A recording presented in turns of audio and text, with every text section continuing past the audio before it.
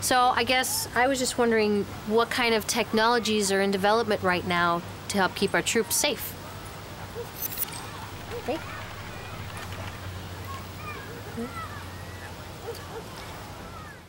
At 5 Eyewitness News, we're dedicated to bringing you more news. I'm on the campaign trail with insider details on the candidates and the races you won't find anywhere else. Get the facts you need to make an informed choice. Watch 5 Eyewitness News. We are more news.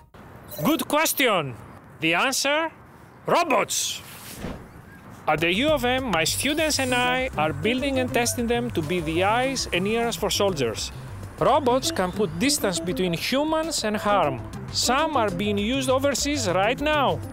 They'll never completely replace humans, but they can help save lives.